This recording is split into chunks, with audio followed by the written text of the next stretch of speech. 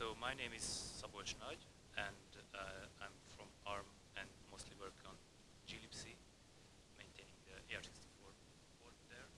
And roughly the last 2 years, I was looking at optimizing various math routines together with Wilco Dijkstra, and this is about that work. Okay, is it better?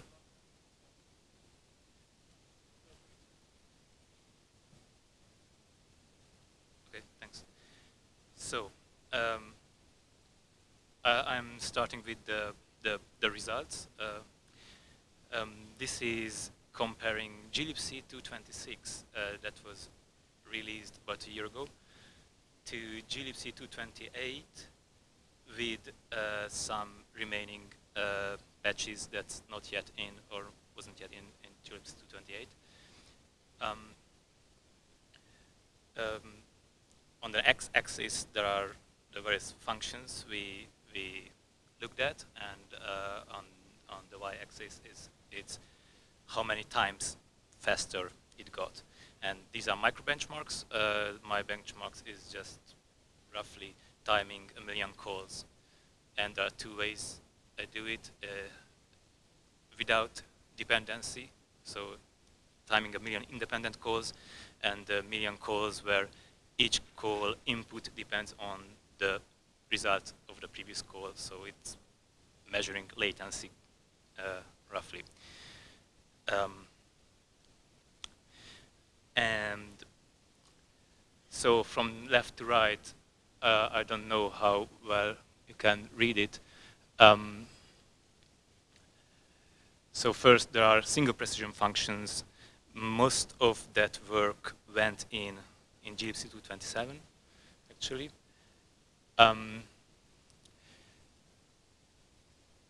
Most of these numbers are fairly stable, which means it doesn't really depend on what input you look at, because most of these functions don't have that many branches.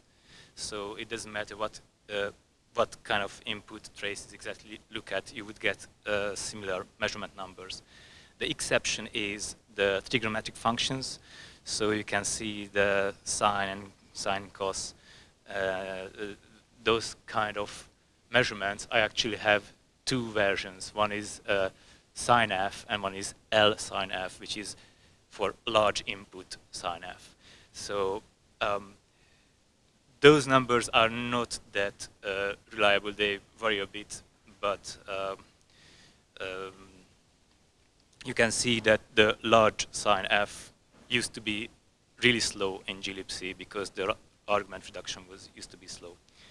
So these are the results. These are the work we have done.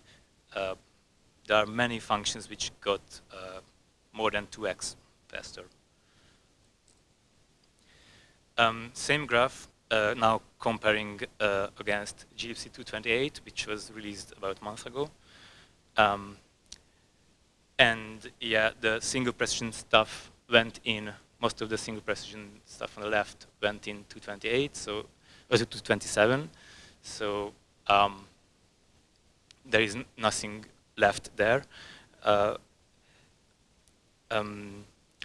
The single precision trigonometric functions just went in recently, and the speed up from that is visible there. Those are much smaller speed up than what you have seen in the previous slide, and that's because IBM Rayalakshmi did also work on this, and they essentially optimized the argument reduction code. So most of the performance improvement went in 227, but then we realized we can improve even further, and that's what you see. And the single precision sinf and cosinf. And what's left really is double precision exp, log, and pow, and exp2 and log2 as well. And those are under review. Exp it just went in very recently, and log and pow is expected to go in soon and will be available in glibc 229. Yeah, so this graph shows roughly just one function, how it progressed over time. So 226 and 227, exp didn't change much, so it didn't the same code. 228, there are two new improvements, so there are two sets of graphs there. One very significant improvement that you cannot really see on this this chart is that we removed the so-called slow path from exp. So before 228, exp in glibc used to be correctly rounded in nearest rounding mode. And it means in some cases it's very difficult to decide which way to round when the exact result is close to a halfway case between two floating point values. And it can be very computationally intensive to guarantee that you round the nearest one. And glibc had a slow path for that, and we decided that no, we don't want to spend a lot of time on that decision. If you are halfway, then either way is fine. And so that graph is in the 228 graph. The first two bars are showing the speed up from removing this slow path. And I'm saying that it's not representative, but actually happening, because the main benefit of it is that when you actually hit the slow path, and my micro benchmark doesn't hit the slow path. So all you see is, okay, now we remove the check, so there is not a branch there. So now slightly faster, but once you actually hit the slow path, then glibc could be easily 10,000 times slower than the normal execution. So instead of these numbers, you 1,000 times more or 10,000 times larger latencies you can see, and that was real problem for some people who run into these special cases when they hit the slow path. Okay, so for 228, the other set of graph is that there was another improvement on exp that essentially speed up, but only in a particular range when you are kind of, the input is less than 1, roughly. That had a new code for that by Patrick from Oracle, and that gave significant improvement. Here I just changed my benchmark to only benchmark numbers from that range, and that you see that compared to the generic case, yeah, that's a better code, so it's faster. But now we have a branch there in 228. Okay, so the new code that just went in recently, and that's what I call wrap. That's my new exp code, which doesn't have any special case for less than 1 or something like that. So I call it wrap because it still uses the so-called error handling wrapper functions in glibc. So glibc has, when you call math functions, some of them have error handling wrappers, and there are internal implementation that implement the actual math functions. But the error handling wrapper checks either the input or the output or both, and decides whether to set or no or do other error handling further.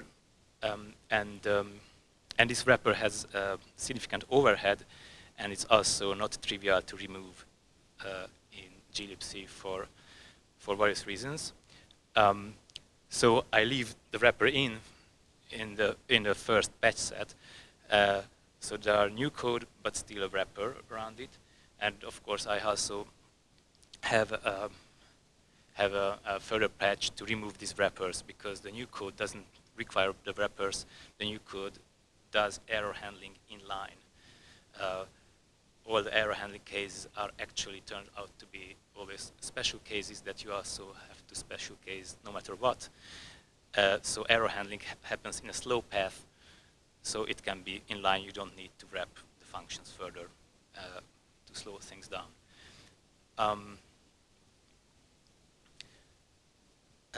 What else can we see?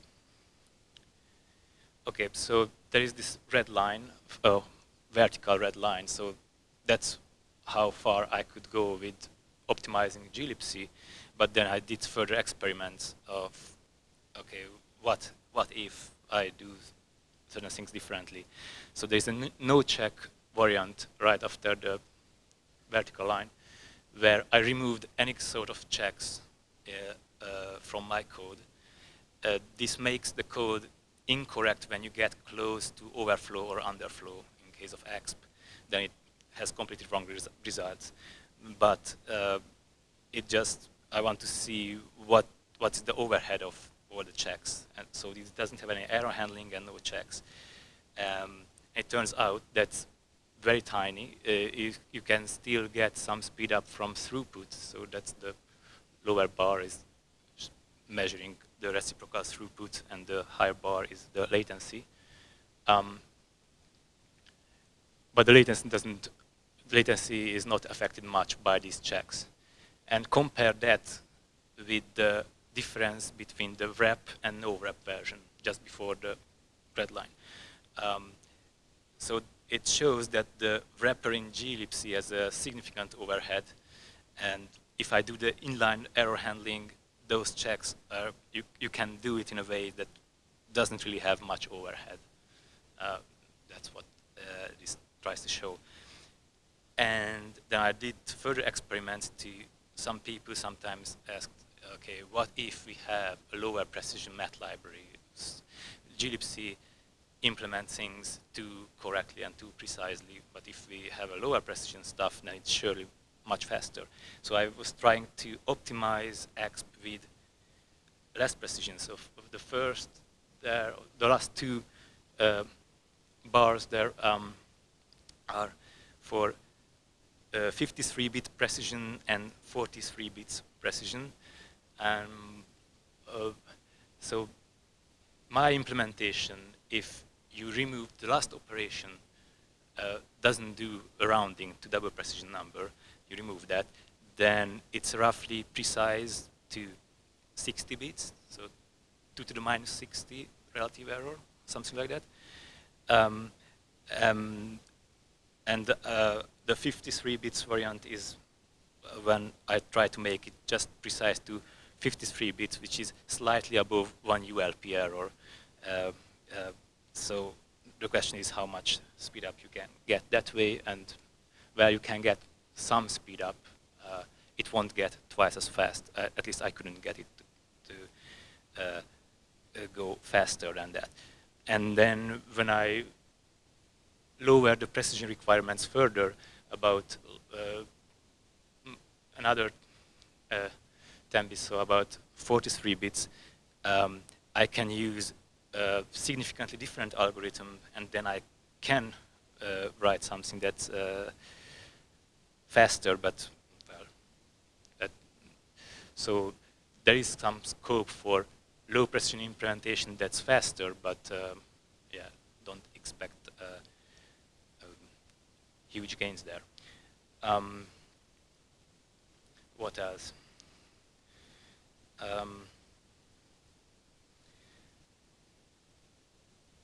Another thing that you might notice here is as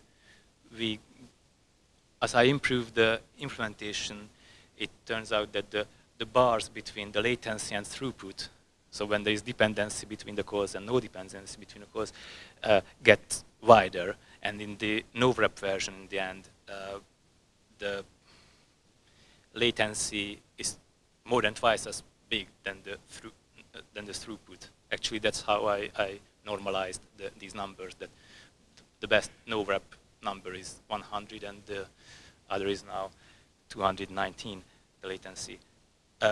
Which means kind of that this particular hardware, which Cortex A72, where I did these measurements, able to do roughly 2 exp in parallel if there is no dependency between these calls.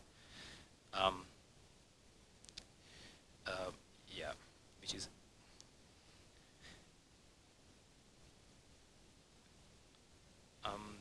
okay. So this is just a size comparison. It's not terribly interesting, but it shows that the wrap version, when I apply my patches on top of 228, then it removes a lot of stuff, mostly large tables from POW. I won't go into details.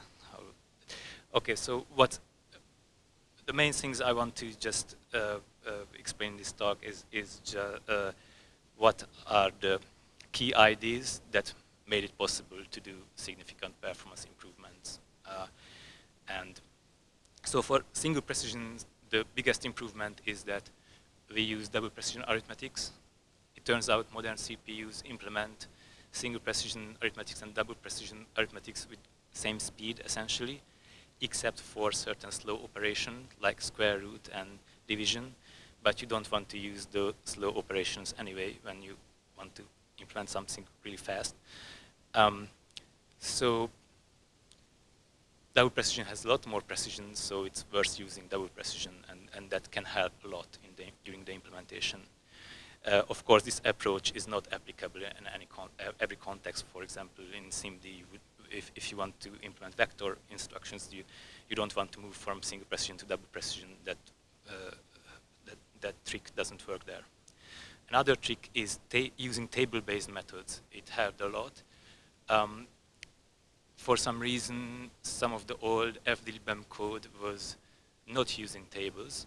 I can see some reasons for that, but I'm not sure why. So it can be code size, can be because it's harder to verify, but in practice, actually, it can be very useful.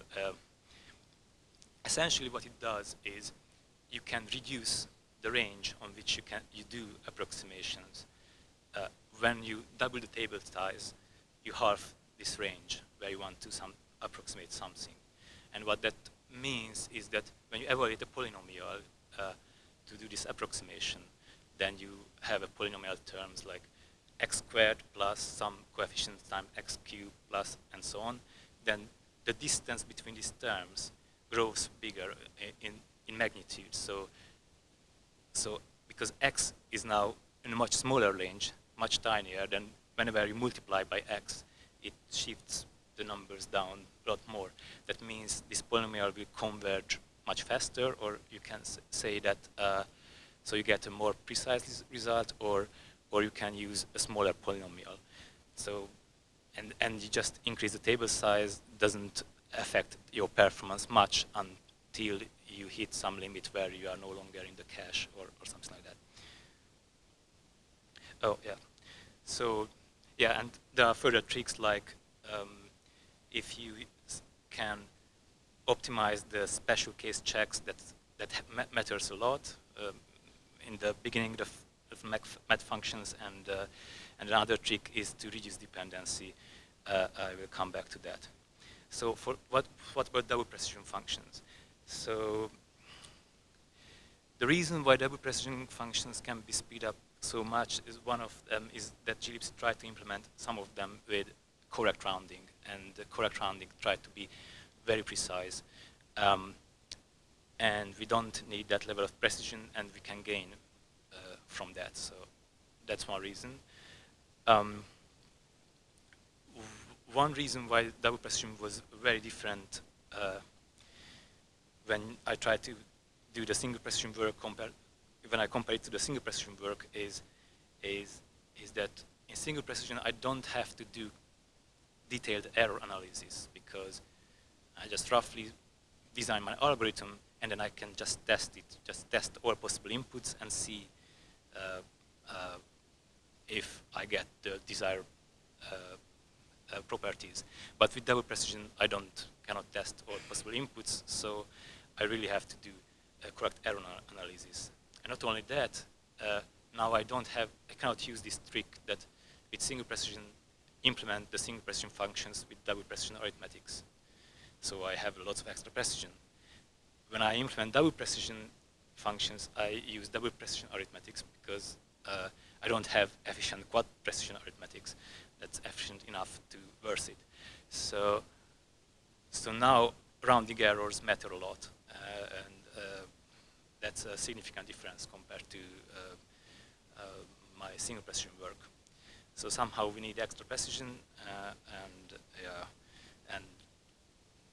some other differences.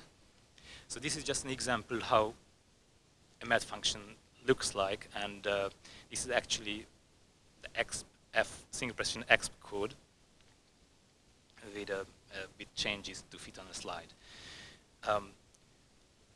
What you can see is that it uses double precision arithmetic, so double underscore t. It's just, I like to use this double underscore t. You can think of it as it's just double. For most targets, that's true. And then the first thing we do is just special case. There are always some special cases in math functions, and it actually matters a lot how we do this. Then after special case handling comes the so-called range reduction. I don't want to go into the algorithmic details how this particular function works, just show what are the components of math functions. So in this case, we want to reduce the input argument that is x into r. That's some kind of remainder in this case, and only approximate a mathematical function on a smaller interval. And as I said, I use table-based methods, so there is some table lookup and some final magic, and the final magic is using a polynomial to do the approximation. What you can see here is I said that if you double the table size, then you reduce the range where you have to approximate. It's not visible here because that's in the polynomial coefficients in this case, and I don't show the polynomial coefficients. But what happens is that if you increase the table size in this case, then every term in the polynomial becomes much smaller, so it's much quicker to converge, so I can play with it, that increase, use a huge table, and possibly I can use a smaller polynomial and speed things up that way. So that's exp. You might wonder, okay, can we just use this for double precision? So this is all double precision arithmetics, use the same algorithm for double precision, and the answer is no, there are all sorts of problems with that, like the argument reduction, like when I compute r, that's two big numbers that are inexact, and I subtract them, that's a cancellation. It introduces in the end roughly 1,000 ULP error. So you cannot, with this algorithm, you cannot implement a precise double precision exp. You need to do a lot of other trickery to get there. Okay, so I also said that one of the tricks to speed things up is to reduce dependency. So I just have some examples here. The most important reduce dependency changes is that how you evaluate polynomials. The standard way to evaluate polynomials is the top line there, the Horner's way, and that's in many sense optimal. It uses minimal number of instructions and doesn't introduce much rounding errors, but it's a chain of operations. So every operation depends on the results of previous operations, and you can rewrite that in such a way that maybe you need a bit more floating point operations, but they can be evaluated in parallel, and that actually helps a lot.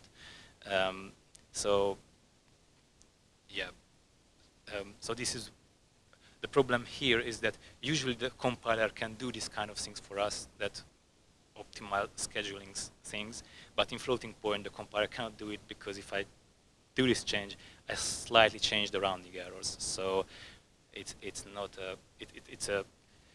it's something that I have to do manually. I cannot rely on the compiler doing it for me. And then there is a other example, but I skipped through that. Okay, so there are various other tweaks I did that still give some speed up, but not as big, like tweaking constants. That was one I spent a lot of time playing with it. You can use simpler constants that end up being immediate, let's say in a compare instruction, and then you don't have to load it and then compare against the register, and so you get less number of instructions. You can optimize how these constants that are loaded from memory, how you are accessing them. So GCC is not very clever by default about it, because it cannot really be. So if you just use a bunch of constants, that often GCC generates code that computes the address of each of those constants and then load them, and that's a lot of instructions. So instead of that, I put them in a struct, in an external translation unit, and then GCC only computes the address once, the base address of the struct, and that's a bit better, at least on AR64. Yeah, and then there are various other little trickery to optimize these consts and values that goes into tables. Yeah, we also were careful about making sure that error handling doesn't introduce overheads. And in general, anything that's in the slow path, there's usually want a single check that separates the less common case from the common case. And the less common case, you don't want to affect the handling of that, don't want to affect the common case. And so the common case can be really fast. And making sure error handling is tail calls, no call frame is one of that. Okay, so unfortunately, by optimizing it, I run into various cases where things vary. So you cannot really write generic code that's clean, nice generic code and works for all targets and equally efficient on all targets. So there are various cases where I had options to configure, okay, in this target do this, on this target do that. One is the integer round and convert problem, where some targets, AR64 has instructions for it, or S390 also has instructions for it, but other targets don't have instructions for it, and then I have to do some magic. You can do rounding and conversion fairly easily, but the efficient way to do it is it doesn't really work in non-nearest rounding mode, and now glibc wants to support non-nearest rounding mode, so somehow I have to fix that up. My choice there was that make the, sorry, I don't know what happened there. So my approach there was to not affect too much the nearest rounding mode case. So glibc sometimes did change rounding mode to nearest rounding mode and the end restore nearest rounding mode. This is very intrusive because most people only care about nearest rounding mode and they are in nearest rounding mode. They don't want to change the rounding mode for that. So my approach was that increase the polynomial precision enough that even though in non-nearest rounding mode on some targets I get results that and the range reduction is in a wider range, I still get enough precision that the end result doesn't have too many ULP errors. So that was my approach. So there is no floating point environment rounding mode changes in the new implementations. But it means that in non-nearest rounding mode, some targets have different results. Because targets that have single instruction rounding mode, they always round nearest. Other targets that don't have nearest rounding, don't have integer instructions, conversion instructions, then they do these tricks that work differently based on rounding mode. FMA was another case where if you have FMA, certain things can be done much faster and much simpler compared to if you don't have FMA. And then if you have FMA, even then, if you compile with contract all multiply adds into an FMA instruction versus not contract that can make differences. So there are various differences in code generation, and it's of course a bit painful when you want to test things.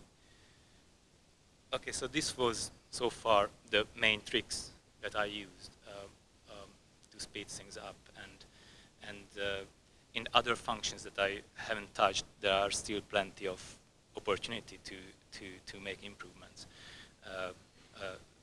to try to apply these techniques, which are not, yeah. What I want to talk about now is that the difficult part of double precision is to deal with rounding errors. So how do you get enough precision on double precision functions if you only have double precision arithmetics to use? So it's just this, I try to summarize in a table how double precision arithmetics works with respect to rounding errors. So how much rounding error is introduced by a double precision operation. I express the error in terms of ULP, unit in the last place, which means if you have a real number x, then the ULP of x is there are two surrounding floating point values, neighboring values around x, and let's say the distance between those numbers, that's the ULP.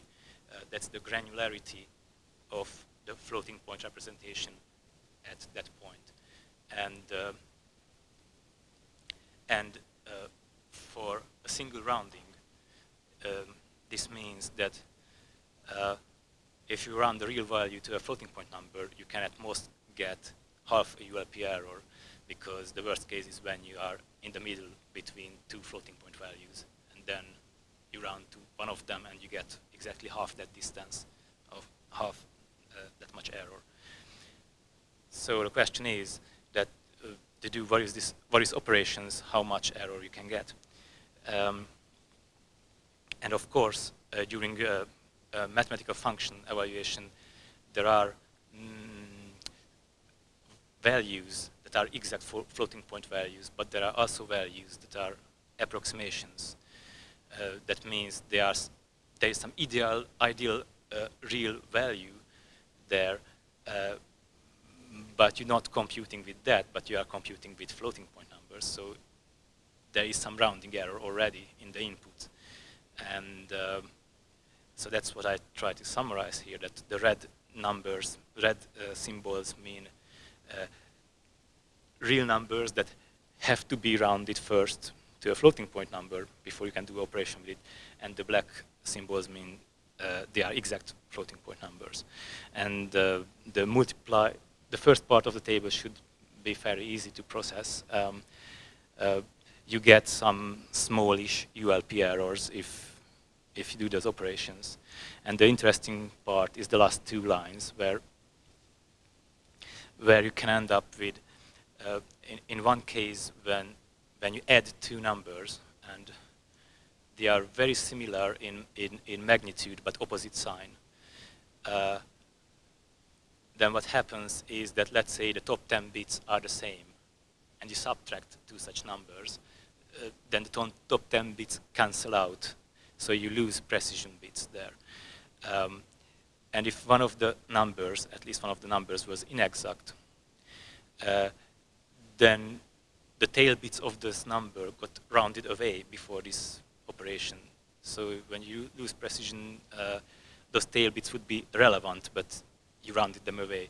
So roughly speaking, if you have like 10 bits cancellation, you can introduce a 10 bits worth of error, that is 1000 ULP error, with just one add. So that's the second to last line there. And the last line is the case where you add two numbers, and one is the big exact number and the other is a small inexact number.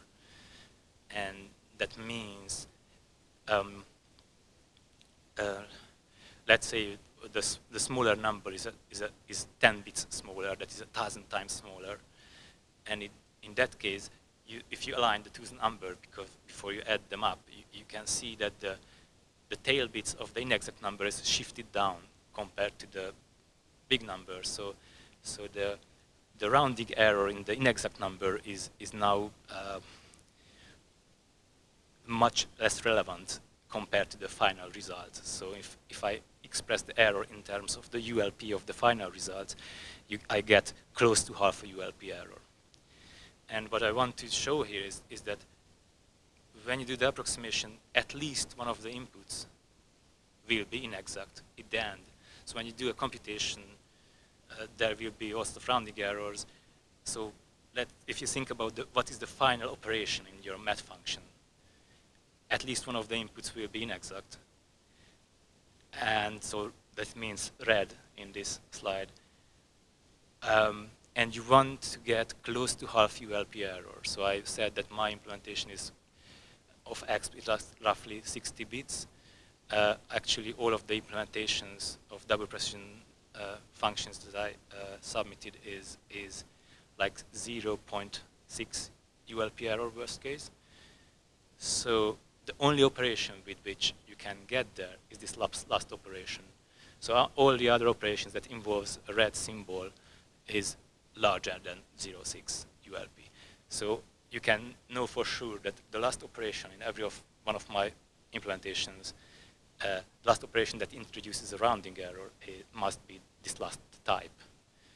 So the question is, how do you get there? How sometimes you want to do multiplications and other operations, so how do you end up that you only do that kind of operation?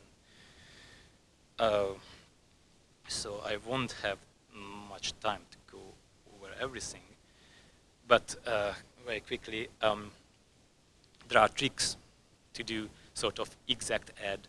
That means if you add two numbers, you can actually recover the rounding error. So what you want to do is compute the difference of the exact value of the add and the rounded value of the add. And it turns out you can do that with this kind of trick, and you get the sort of the rounded value of the add and the tail bits in two separate numbers, but you can recover that bits and then use that further in the computation.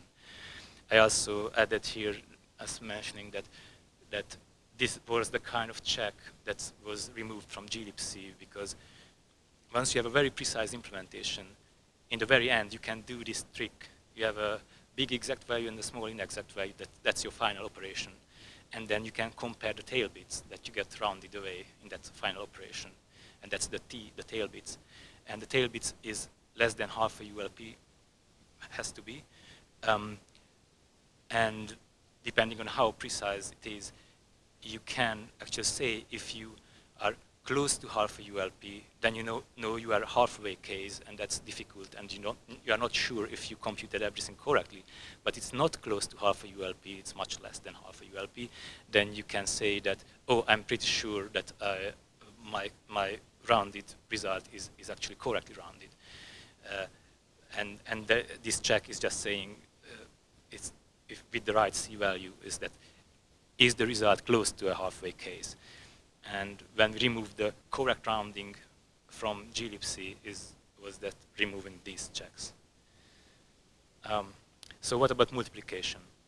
So again, what you want is you compute the multiplication that gives you a rounded value, but you want to compute the difference between the exact multiplication value and the rounded multiplication value.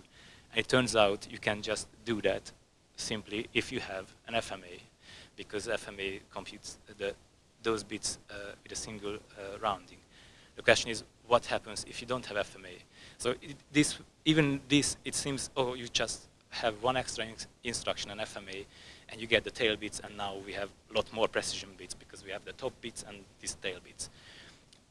Even this you want to avoid in general, because further down the computation, now you have to compute with two numbers, and it gets complicated, but at least you can get more precision bits this way. When you don't have FMA instruction, then actually you have to do something like this. And this is why you really need FMA if you want to do these very precise computations when you need a little bit of extra precision compared to double precision arithmetics.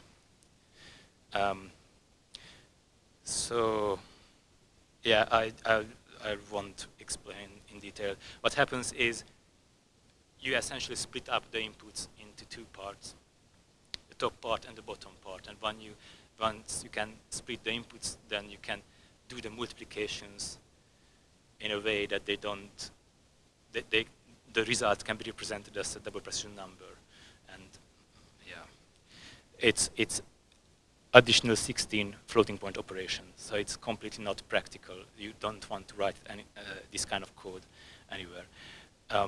Instead, what you do in practice is try to do something where you get some extra precision. So you don't get all the tail bits, but you want a little bit of some tail bits of the multiplication. And I have something here that I actually use in the power function implementation, but I skip this now. So the difficult part of double precision implementation is just identifying where do I have these precision bottlenecks where I really need some extra precision, and then using these tricks to get that extra precision. It turns out in expf it's relatively easy. The difficult part there is that there is a final, when I do the polynomial approximation, I then have to multiply it by a fractional power of 2. So that's the end of the function. Return fractional power of 2 times polynomial, which looks like 1 plus p. And if I write it this way, which was actually present in my earlier slide where I showed the single precision exp that had exactly that line, that gives 2 ULP errors. So it's already too big for a good quality double precision implementation. Just break up in this case we can just break up that parentheses, and we are lucky because the leading coefficient is 1, and it turns out we have some fractional power of 2, which is a big number in this case, and then another fractional power 2 times p, and the rest of the polynomial is small. How small? Again, if you double the table size, half the size. So as you increase the table size, you can decrease the size of p, and these two numbers, the magnitude difference between these two numbers can get larger and larger, and that's how you get more and more precise implementation. So the lookup table is an important part of getting a high precision implementation. But in this case, it still says that as 1 ULP error. The reason is that the table lookup value itself is a double precision value that is a rounded value, so that's an inexact number. So we want a big exact number plus a small inexact number. And how I get there? Well, I have a table that has the top bits and the bottom bits, and the top bits is exact, and some tail bits, and that's inexact. So I need simply more precision bits in the lookup table. That's how I solve it. Yeah, and then there are two ways to do it, and if I do it in one way, then I have a problem that I have to adjust the exponents of these numbers. It's not just a lookup table, but I also have to adjust the exponent bits, which I don't show here. But yeah, that makes the decision between these two, because the first one needs more computation than the second one. I skip this. Okay, I skip through the log. Okay, I just want to say about log that this is implementation of log in POW, in my POW patch. And I'm just saying that this uses the tricks that I showed for exact add and exact multiplication. And the way you do it is you end up with numbers that are big, and that's what I marked with B, and numbers that are small, and that's what I marked with S.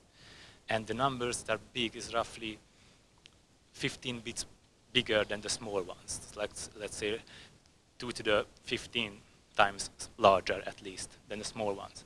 And And when you add up the big numbers, you have to be careful. So the big numbers, if you look through the code, but I won't go over every line now. When I add up the big numbers, they always carefully added up with the exact add mechanism, just to recover the tail bits, the rounding error, not to lose any precision because of rounding. And then I have the small numbers, and then when I add up the small numbers at the very end, I also add there the polynomial at the very end, the tail of the polynomial at the very end. Actually, it doesn't really matter what order I add up the small numbers. So I have to be very careful how I add up the big numbers, but I don't have to be very careful how I add up the small numbers, because I introduce rounding error in the small numbers. They are 15 bits shifted down compared to the big numbers. So I have some rounding errors there. I don't really care that much.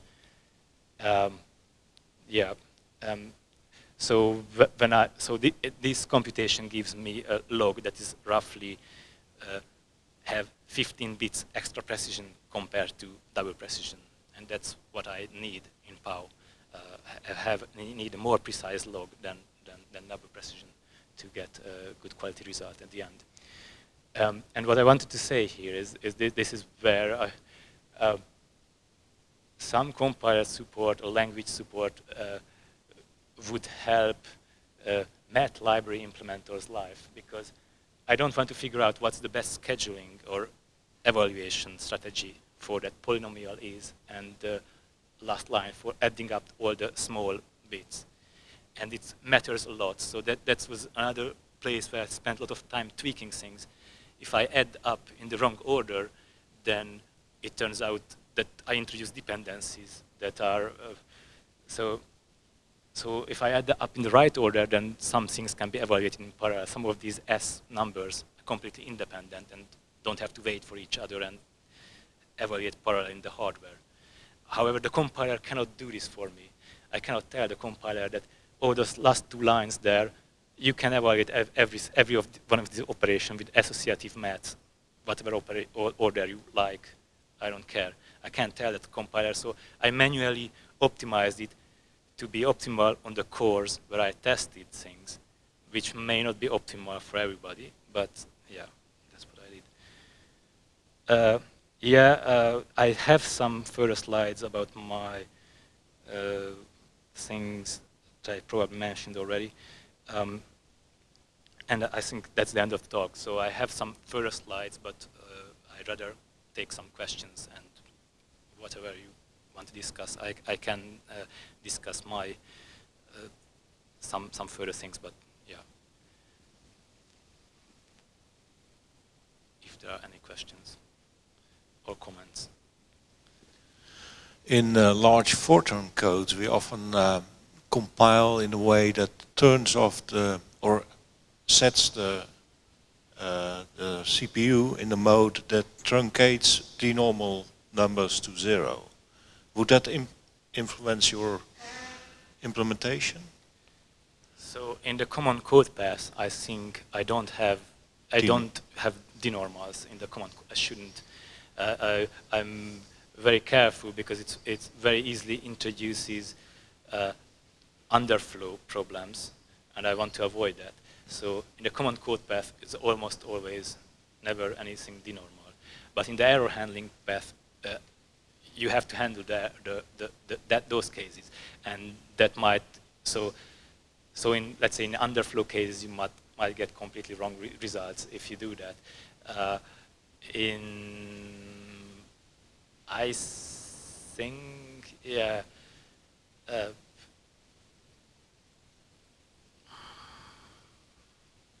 Yes, I think you can say that usually for most inputs it wouldn't be a problem, but actually that breaks the assumptions that the math library is making. So math library is assuming IEEE arithmetics, but in practice it would work for most inputs.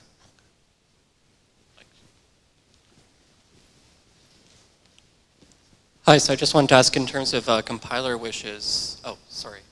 Where are you? Can I continue? Yeah, I can hear, I just don't know where. Okay. Yeah. Okay, yeah, in terms of compiler wishes, I mean, that's kind of a two-way street in informing the compiler that order of operations does not matter, as well as places where order of operations do matter. I think control both ways is pretty essential.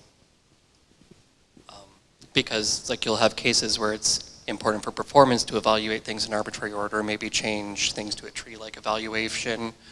But there's also cases where changing the evaluation, it's like the reduction problem where if you, say, parallelize a reduction loop and evaluate things in a different order, you get unpredictable results. So I'd like, one wish I would have as a math library developer is complete control over how relaxed or how precise you can be, like to a finer grained level, possibly within a compilation unit or on a per statement basis. So I think the math library is very special in this, that in the end I'm looking at less than 100 lines of code that I want to optimize. I spend a lot of time tweaking it. And there, for me, it would work if I can use some very fine-grained annotations. But it only works if I use fine-grained annotation. If I use that, you know, I cannot compile this with fast math, then it's completely broken, the entire thing. That's why assembly is probably way too common in some of these libraries. I neither write nor use math library functions, but I got the chance to attend a conference where there were a lot of academics who were generating math functions, and I went there with the hope of interesting them in glibc. And I was basically summarizing some of the stuff that I saw in the Git log that happened during 227, and I mentioned that some of the functions lost correct rounding with the advantage that they're now faster. And most of them seemed a bit horrified by this.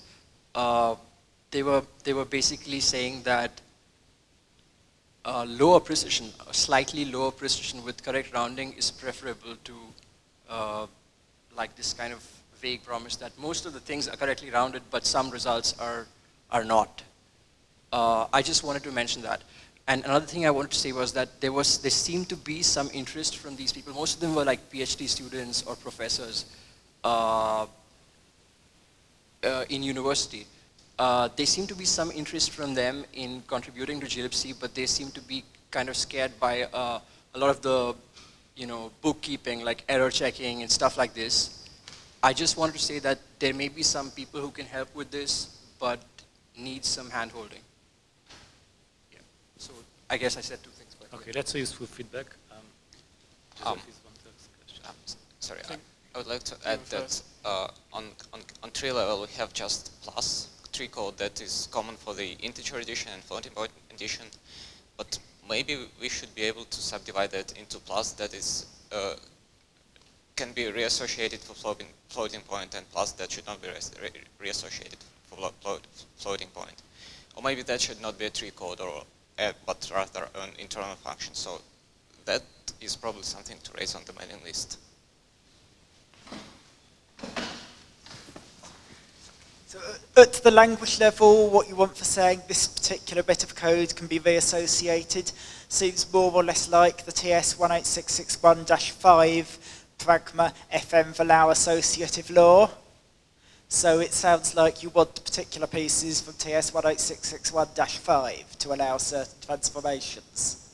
And then you'd put the relevant statement in a block of its own and put the pragma there.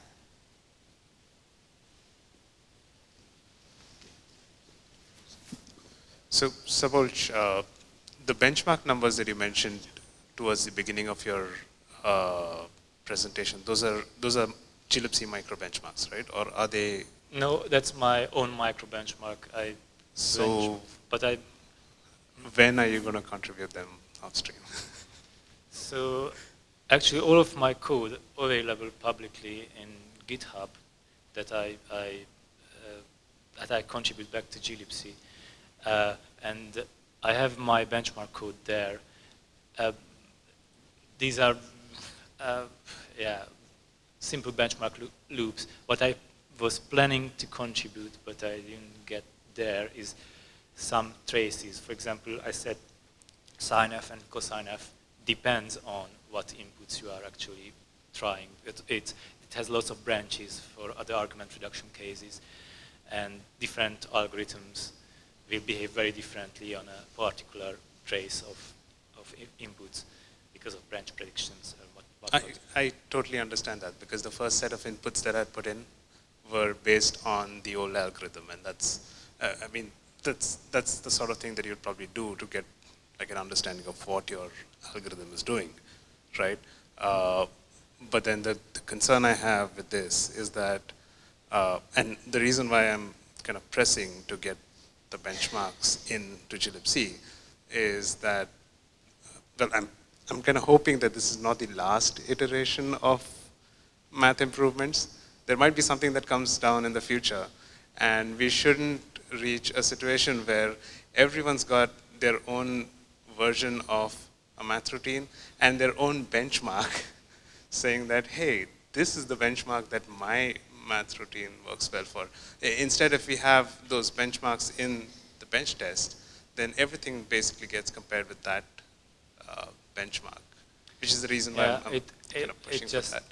Turns out that the glibc build system is very hard to deal with, and in particular bench test, I couldn't figure out how to quickly just rebuild the functions that I'm changing and just benchmarking those functions that I'm rebuilding, and I had to do very quick iterations on this. I change something, run the micro benchmark, change something, run the micro benchmark, and glibc it's like I like make bench test or whatever, and it tries to run all the benchmarks and. Right. So there are new targets now, but that's an orthogonal thing. If you need help with getting those benchmarks in, we could probably talk about it, and I could get that in it's a build system issue, and takes a lot of time I can to help sort with that. it out. I can help with that, no issues. That's why I did it outside of glibc, most of these. I think on slide 12 you mentioned the problem with the GCC optimization not doing the right thing with the addresses of constants. Sounds like something really nice for the GCC Bugzilla, because if we get that wrong in your code, chances are we also get that wrong on many instances of user code. So, like, please. So the difficult thing is that it's not clear when you put these constants in this. I don't know what I don't really know the terminology there in the compiler internals, but there are some common sections and literal pools and all stuff, other mechanisms, and the way it is currently happening on at least on AR64, if I use let's say polynomial coefficients, then GCC assumes that those coefficients might appear elsewhere in your program, and try to only store them once, and somehow organize everything along these assumptions that you can reuse constants. But that means all the coefficients will have separately all over the place, so they have different addresses. So then the GCC computes the address separately. So I have separate address computations for each coefficient, and that you get lots of instructions. And I want to force GCC not to do that, but load the coefficients next to each other. So AR64 even has load pair instructions to load a pair of numbers and things like that. And currently the reliable way to do that is move everything in a separate translation unit, have a struct with a specific layout, and that's it. And then the compiler cannot mess around. But even if I put it in the same translation unit, GCC just sees that, oh, that's using that constant, and it unpacks things and puts things apart. We'll take the one last question, then we're out of time, I'm afraid. So the unfortunate fact is that your optimizations will take years until they get to users using the normal distribution upgrade procedure. And I looked into providing a separate libm build so that we can build libm against the public API of the installed glibc, and we choose a way out API baseline for that, so that you can run the new libm on older systems. And given that work, I wonder if it's reasonable to pick up these old patches, look at them again, and try to get them committed. And the question is if we want to commit to the additional long-term maintenance burden for the code that depends on the public API only and doesn't use internal glibc functions from the math library. That's, I think, the major drawback in this context. Yeah, I don't know what's the best way, but I'm also seeing this problem that the math functions, the glibc is not updated very quickly, and math functions in principle should be possible to update more quickly because they don't have too many dependencies on other C runtime internals, except for erno and ifunc and some ugly bits. So yes, I would be happy if there was a quicker way to move these to distributions. Okay, thank you very much for your talk.